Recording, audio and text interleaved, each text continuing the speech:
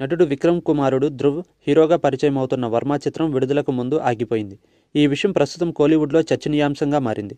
ఎంతో ప్రతిష్టాత్మకంగా తన కుమారుడిని వెండితెరకు పరిచయం చేయాలని విక్రమ్ ఎదురు చూసిన వర్మ చిత్రం రద్దు కావడం ఆయన అభిమానులకు కూడా తీవ్ర ఆవేదనను కలిగిస్తోంది. విజయ్ దేవరకొండ, శాలిని పాండే జంటగా నటించిన అర్జున్ రెడ్డి చిత్రమే E4 ఎంటర్టైన్మెంట్ బ్యానర్పై బాలా దర్శకత్వంలో ఈ సినిమా ప్రేమికుల రోజున విడుదల చేయనున్నట్లు ప్రకటించారు.